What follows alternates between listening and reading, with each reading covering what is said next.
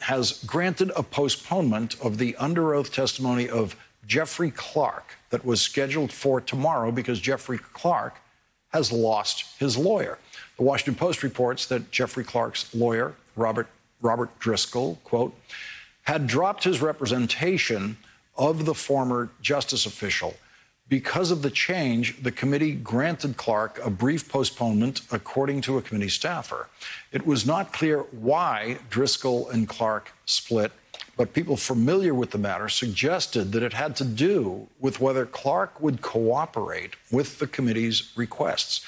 Jeffrey Clark was reportedly trying to stage a coup within the Justice Department and get himself promoted to acting attorney general by drafting a letter to Georgia officials that urged them to investigate non-existent voter fraud. Donald Trump was considering a plan to fire his acting attorney general and install Jeffrey Clark as attorney general so that that letter could be sent. It was only when Donald Trump was confronted with the possibility of the immediate protest resignations of virtually everyone else at the top of the Justice Department, if he fired the acting attorney general, that Donald Trump then retreated from that plan. Joining us now is Paul Butler, law professor at Georgetown University and a former federal prosecutor. He is an MSNBC legal analyst. Paul, I'm fascinated by the postponement of Jeffrey Clark's testimony because he lost his lawyer. And this reporting in the Washington Post that this separation from the lawyer has something to do with whether he will cooperate with the committee. What is your interpretation of all of that? It's really interesting. So, Lawrence, when a lawyer leaves a case, she is required by attorney-client privilege to continue to respect confidential information. So we don't know if Jeffrey Clark fired his lawyer or if the lawyer quit on his own. It's been reported, as you said, that there was this dispute between Clark and the lawyer about whether Clark would cooperate with the House committee. If Clark refuses to cooperate with the committee, he risks being held in criminal contempt.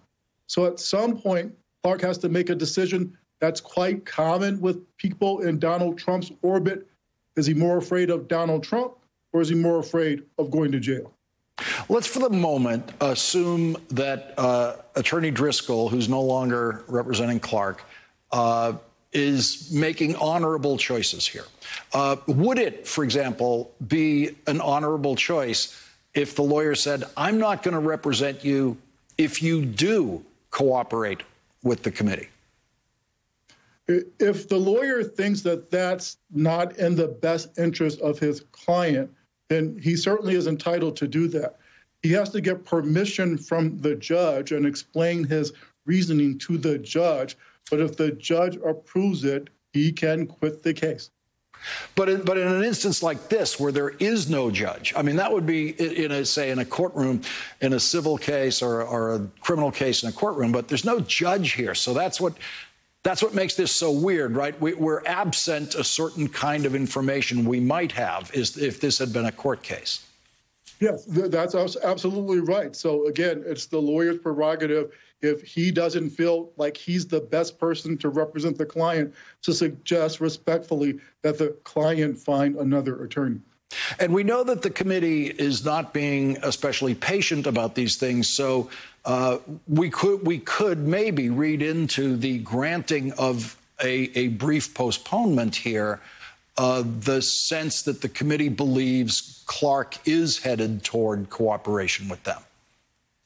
Yes, and the committee also understands that Trump's claims about executive privilege are weak. No court has ever said that that applies to a former president, and the privilege only applies to official presidential duties, which do not include trying to subvert an election. So eventually, everybody who is trying to fight having to testify or turn over documents is going to lose. Trump is going to lose his fight to prevent people from testifying. But, Lawrence, it may take a long time for Trump to lose, depending on the speed or lack thereof at which courts resolve these issues.